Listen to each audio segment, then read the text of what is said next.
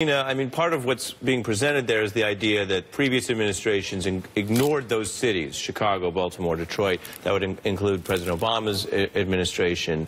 There is a saying in Republican politics, don't believe the hype. Well, is that Republican politics?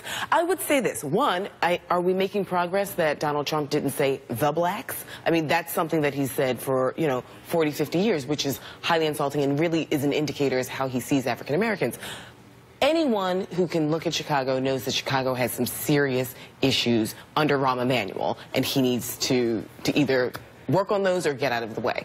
That's one. But the fact that Donald Trump can only see African Americans as Denisha, failing the 3rd grade, as Karine said, always in poverty, violence, a cycle of poverty and violence, who need to be rescued. He's also not understanding that black Americans are a large percentage of the black population, but we have black immigrants as well. So when he starts talking about voice and the illegals and all of these things that he's doing for others, for immigrants, he's also talking about black people and black Muslims when he talks about Muslim